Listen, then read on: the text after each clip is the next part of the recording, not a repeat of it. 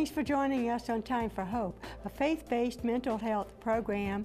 I'm Dr. Freda Cruz, your host, and as promised, I am being joined again today by Ricardo Sanchez, a Grammy-nominated and Dove Award-winning international worship leader, as well as a sought-out conference speaker and author.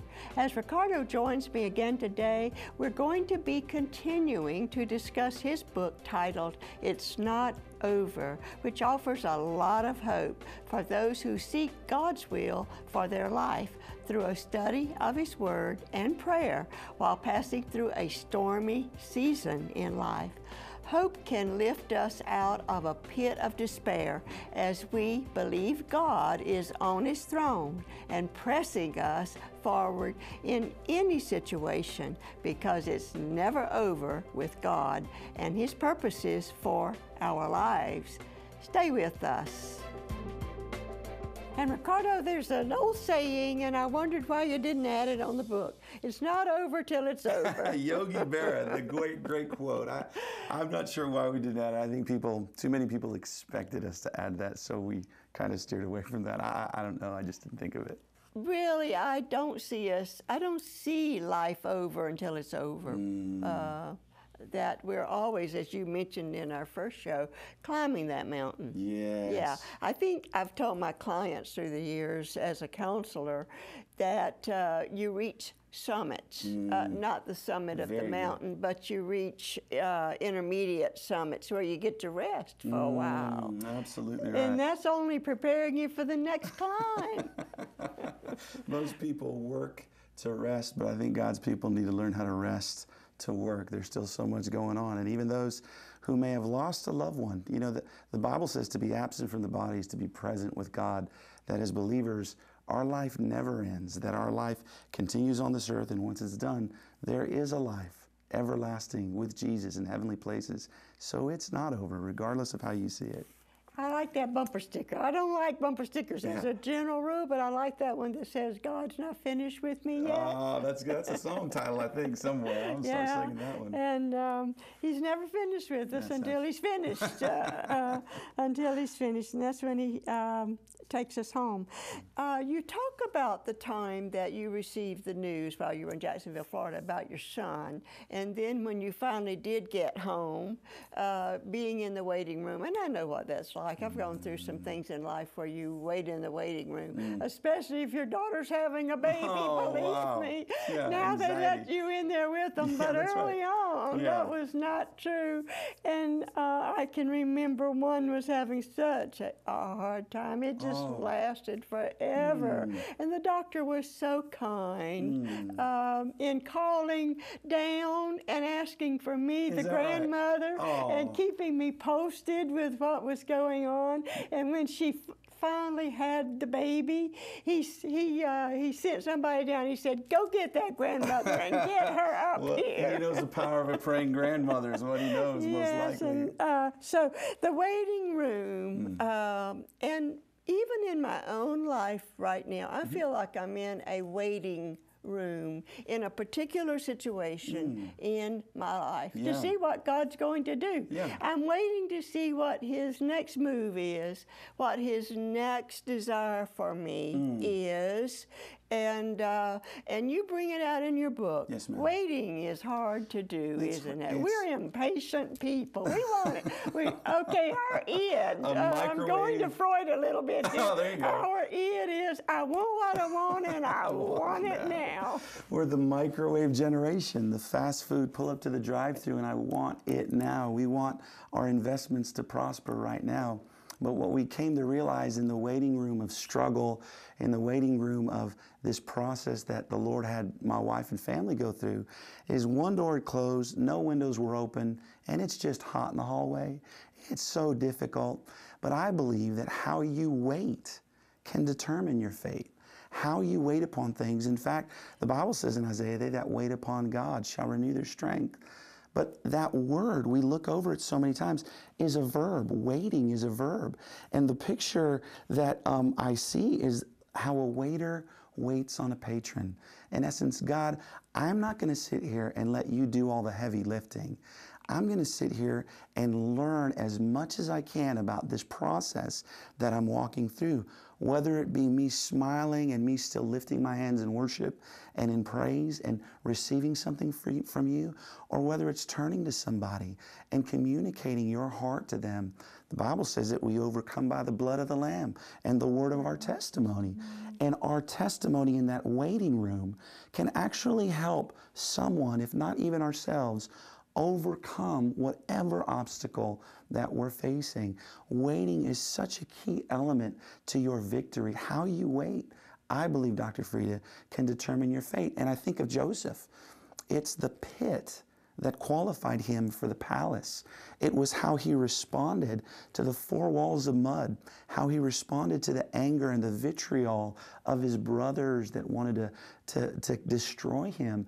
It was how he responded to Potiphar's wife. It was how he responded to Potiphar that ultimately got him in the most highest position in the land. So again, I believe the waiting room is not necessarily a process for others, but I believe the waiting room is a process that heaven is looking at us. It's a refining position. It's a position that God is molding us and creating us. But again, like we talked about last week, it's our own choice. It's if we're submitted to the process and allow God to begin to mold us, then we'll become more like God. But if we're submitted to our mind, our flesh, our will, our emotion, then that's what's going to come out. Well, when we think of the waiting room, I see it as a time that God would have us get quiet, another thing before Him, and actually reflect and meditate on the situation and what I always taught when change the question of why into what. What God am I to get out of this? What God are you teaching me? What God do you want me to learn from this? I used to tell my clients, I've told them many a one, okay, so you're in the pit of depression. Drain it dry. It's got something to offer you. So good. You know, whatever we're going through, let's drain it dry so that when it's over, we can look back and see where God has brought us and what He brought and taught us through the process as He moves us forward. And you talk about windows, and as He moves us forward, I like Psalm 23.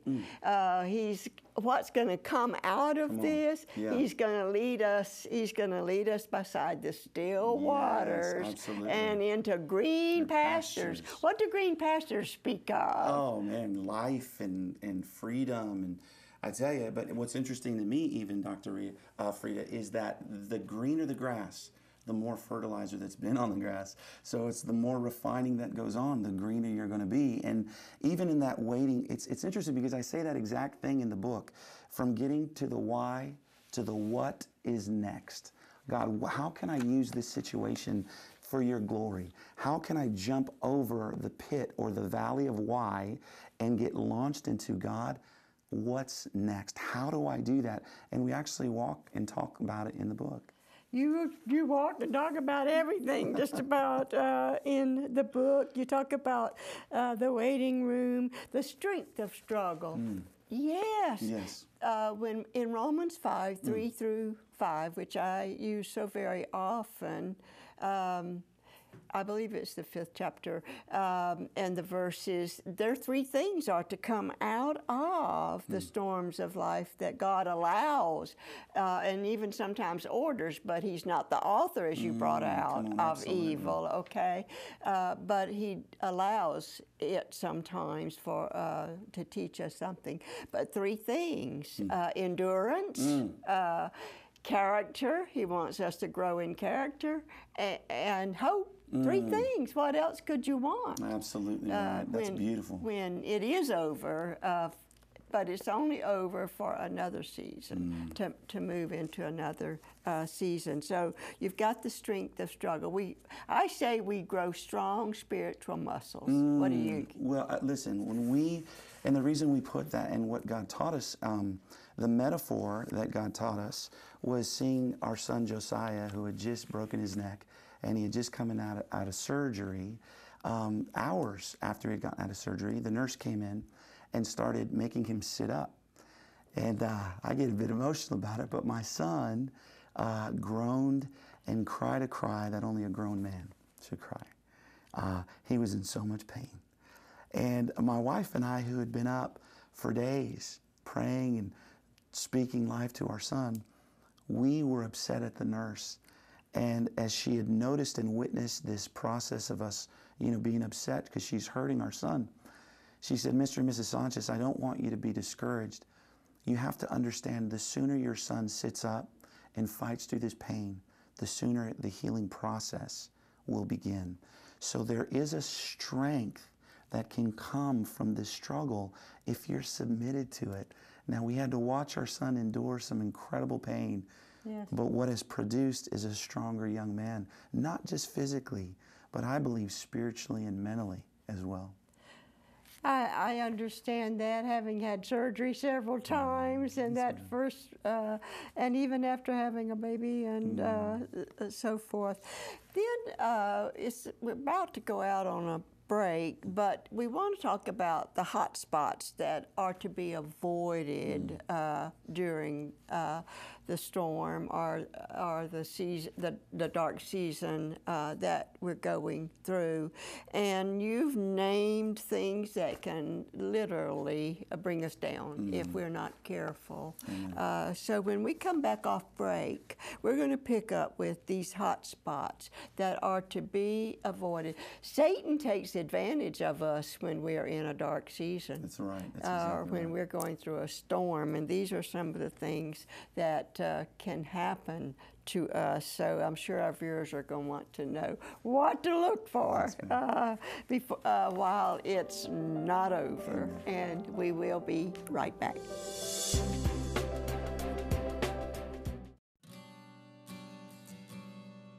It is said it's easy to trust God when things are going good. Of course, they add to this the admission that it's not so easy when times get tough. Allow me to pose this question. How do you know God can be trusted unless He sees you through some dark and lonely times?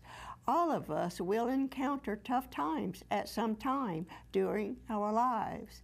When the times are dark, when it appears there is no light at the end of the tunnel, when you can't seem to find your way, when there are many questions and few, if any, answers, where do you turn? Why not turn to God? Who is this God who can be trusted during tough times? He is the Almighty God with whom nothing is impossible. He is the omniscient or all-knowing God who knows all about where you are and what you are going through. He is the omnipresent or all-present one who can be everywhere at once. He is the God who can understand because His Son became one like you so that He could feel what you feel. The Son of God knew pain as no person ever has. He knew what it was like to be lonely and forsaken. While He hung suspended between heaven and earth, His own Father turned His back on Him. But He learned that this God could still be trusted. He raised Him from the grave and saw Him through to the other side of His pain and darkness. And He will do the same for you. So, if you are presently passing through a dark season, you have no reason to give up. Instead, trust the Creator God to eventually turn things around or change or even transform you through the situation you are facing or struggling with. Resolve today that you will trust Him through the good times and the tough times. The path of tough times can lead you straight to Him. Believe what the psalmist related concerning this God. With your help, I can advance against a troop. With my God, I can scale a wall. It is God who arms me with strength.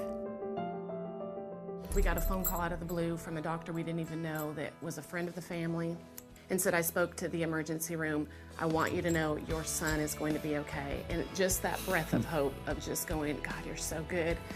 And hearing those words, your son is going to be okay, was one of those moments that you just exhale a sigh of relief. And, you know, Ricardo said it best later when we were reflecting on it all. It almost feels like we had just walked through a gauntlet of grace. And we were so overwhelmed with kindness and love from friends and family and church members. And I'll never forget, there was a gal and her daughter that walked into the hospital one morning, and I saw them and just gave them a hug, just weeping. And she said, "Jeanette, I want you to know that both my daughter and I had a dream last night, the same dream. And we woke up and we saw Josiah at the bottom of that pool, and we saw an angel there picking him up, and that angel said, 'It's not over.'" And we just knew, as Ricardo had said in sharing this story in this song, that there was a testimony out there for people who maybe feel broken, who feel like it's over, who, you know, don't know where their hope is, that God is faithful and just and gracious. And Josiah is okay, and he's gonna walk, and he's doing amazing. And all the doctors have said he's nothing but a complete miracle. If you may not have a broken neck, but you may have a broken heart. And I'm just here to say that Jesus can fix that, and also that it's not over.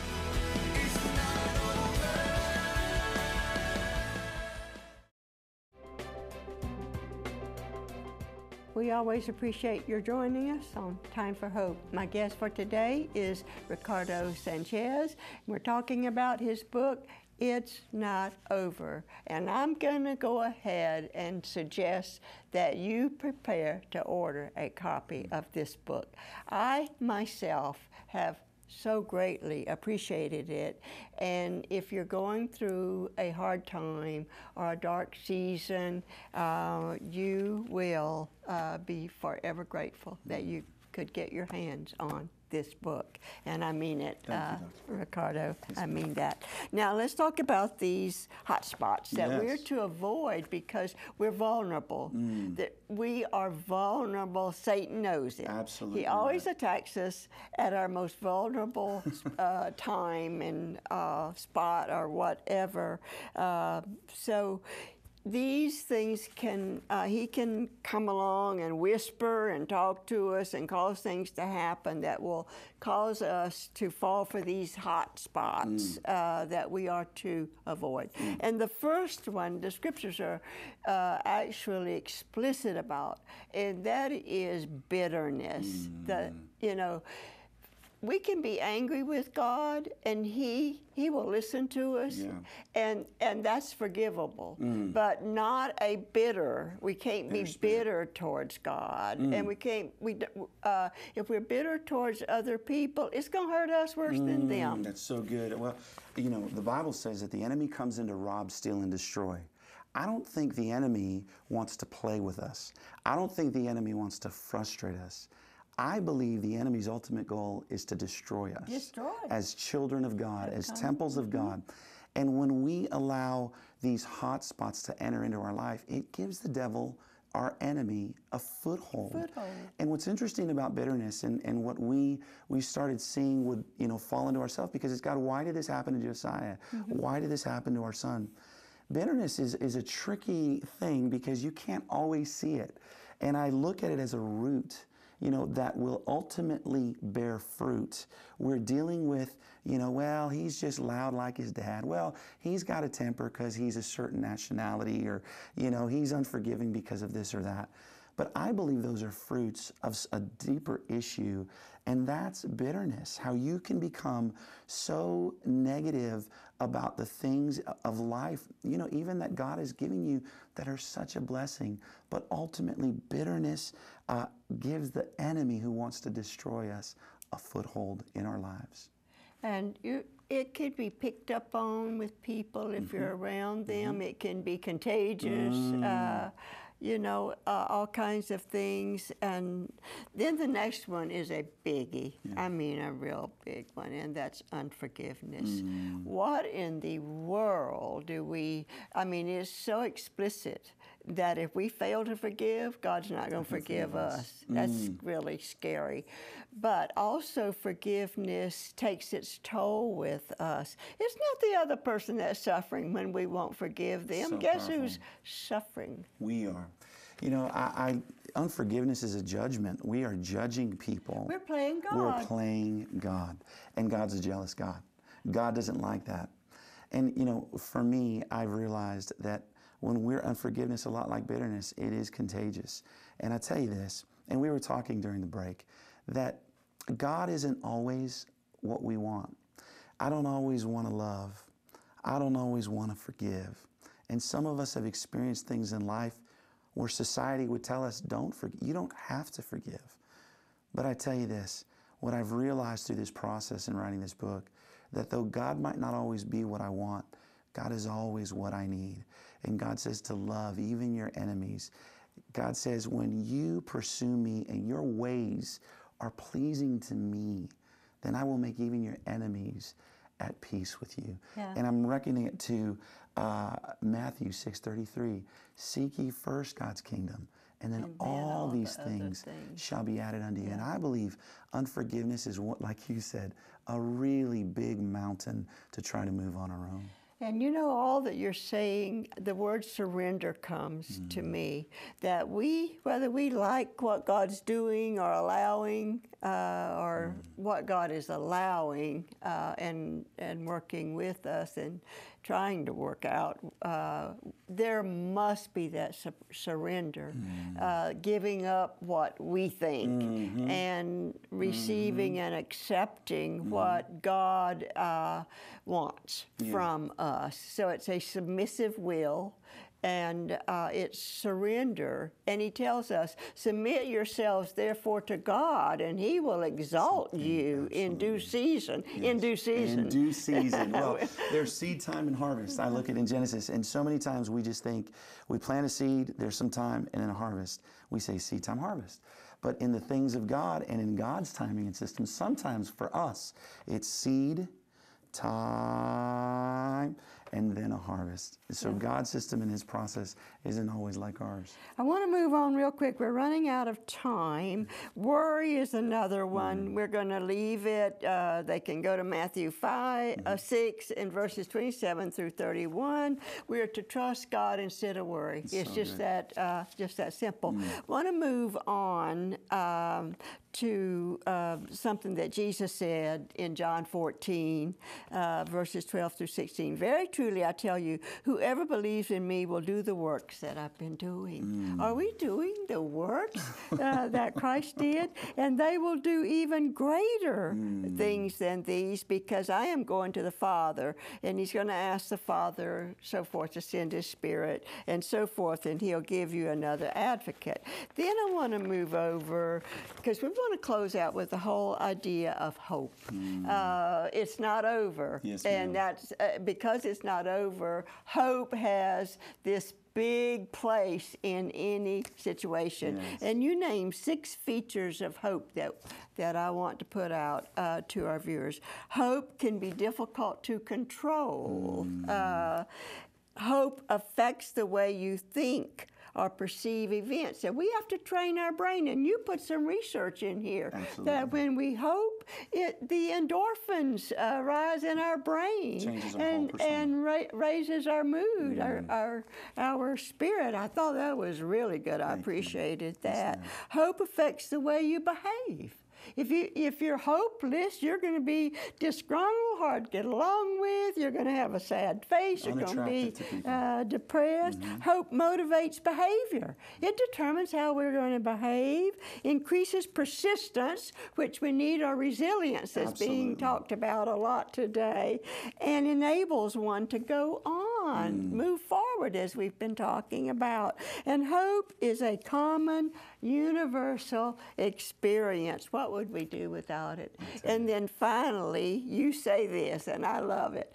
We can stay afloat in the boat of hope. Yes, we're not going to go down, are we? We're not going to go down. Not with Jesus in the boat. Not with Jesus Christ being our hope. That's the key. Where are we placing our hope? Who are we placing our hope in? Good. Who's the boat, as it were, that's keeping us afloat? Great questions. Yes. So if we're in the boat with Christ, as the disciples were when they thought they were going to sink, guess what? It's impossible. It can't happen, can it? It cannot happen. So we can stay afloat if we're in the boat with Jesus. Amen. Okay, thanks so much, Ricardo, for coming, for you, your Dr. book, Freda. Thank you for and having us. it's been. Lord bless you, Yes, ma'am. your ministry, your family, Thank you. and we write another one. Let us know. Yes, How about absolutely. that? Thank you, Dr. And then I have something to share with you before we close out totally. I have a prayer request from one of our viewers. Dear Dr. Freda, please pray for my 17-year-old granddaughter who has cancer. She was in remission, but it has recently come back. It is fast-growing cancer, and doctors are not giving very good prognosis.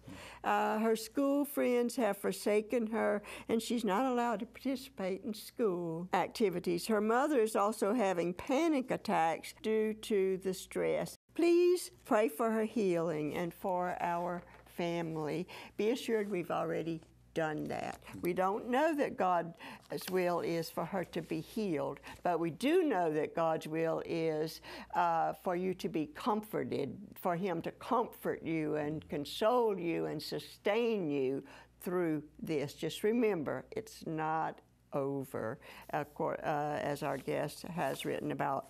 And then I have a note of encouragement. Dear Dr. Freda, I really love the Time for Hope program. Thank you. I appreciate that. I watch it every time I get a chance. Time for Hope is so wonderful. Well, hope is wonderful. So as long as we're here talking about hope, then we can be encouraged. And I encourage you in the Lord to realize when you're in a situation, God's working something out in your life. Submit, surrender, and embrace what it is, because He's going to move you on to higher ground or to greener pastures. A free fact sheet that contains additional information about today's topic is available upon request from our ministry. You can also receive a copy of today's resource for $13 plus $3 shipping and handling. To receive the free fact sheet or our guest's book or both, you may call us at 1-800-669-9133. Write us at Post Office Box 2169, Spartanburg, South Carolina 29304.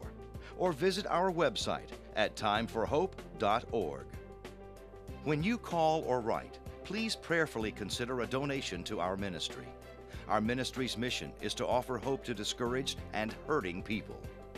As we continue to give out messages of hope, you can become a member of our team by sending us a financial gift of any amount. When you send your gift to support Time for Hope, you are joining us in offering hope to many viewers who might believe there is no hope for their situation. And you're also enabling us to inform and inspire some viewers to expand our mission as they learn and in turn can minister more effectively to hurting people around them. Join us next week on Time for Hope as Dr. Cruz discusses another insightful topic. Until next time, have a great week, and remember, it is time for hope.